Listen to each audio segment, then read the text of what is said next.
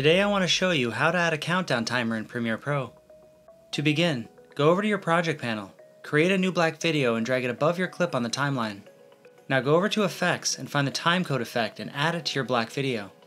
Under Effect Controls, change the blend mode to screen, and then you can change the size and position of your timer by playing with the scale and position. You can set the duration of your timer by extending or shortening the black video layer on your timeline to your desired length. Go back to Effect Controls and change Timecode Source to Generate, Time Display to 30 non-drop frame, then uncheck the Field Symbol option. To make our timer count down and not up, right-click and nest the clip.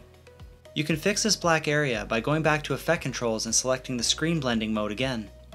Now right-click your nested clip and go to Speed/Duration, check off the reverse option and click OK. To remove some of the zeros in your timer, go to Effects and add Crop to the black video, then simply adjust the left crop to your liking.